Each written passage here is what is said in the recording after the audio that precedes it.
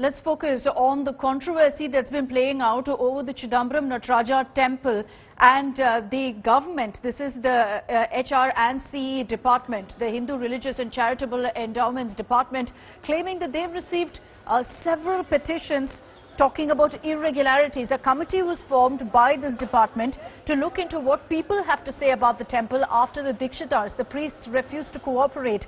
And they've claimed that 14,000 odd petitions have mentioned irregularities in the temple management and some complaints. And these complaints are about no receipts for offerings, and there's an untouchability wall that's been put up blocking one of the gates, which several locals have said must be removed. India Today is on ground there in Chidambaram. We've spoken to several of the priests, the dikshitars at the temple.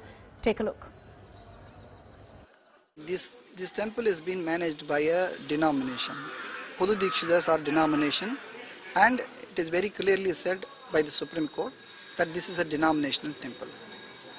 So in a denominational temple, as per Article 26 of the Constitution of India, they have the right to manage and administer the religious institutions, and the government has got no say in it. Of course, it is subject to certain restrictions.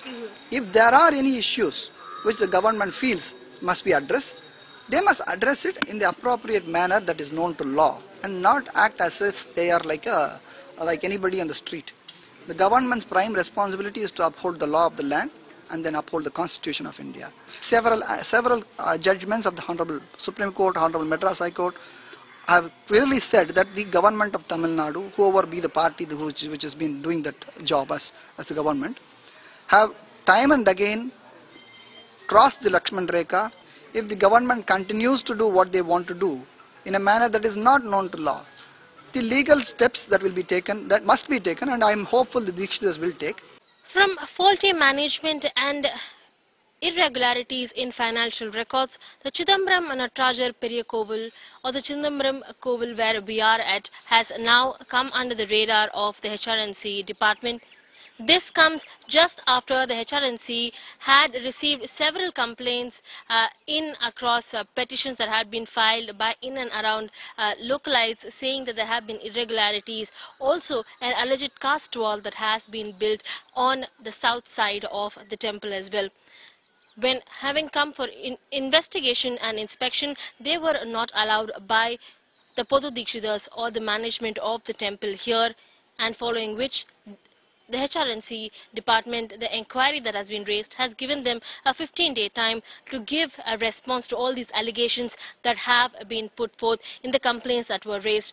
Will the temple officials be able to answer to these allegations, or what will be the response be? Are they still awaiting and standing by the Supreme Court verdict that had been earlier given, where it says the Chidambaram temple is apart and outside of the jurisdiction of the state? And what will be the temple authorities? Will they raise forward and give an explanation to these allegations? That is something that we will have to wait and watch. With video journalist Daniel, Apurva Jayachandran, India Today.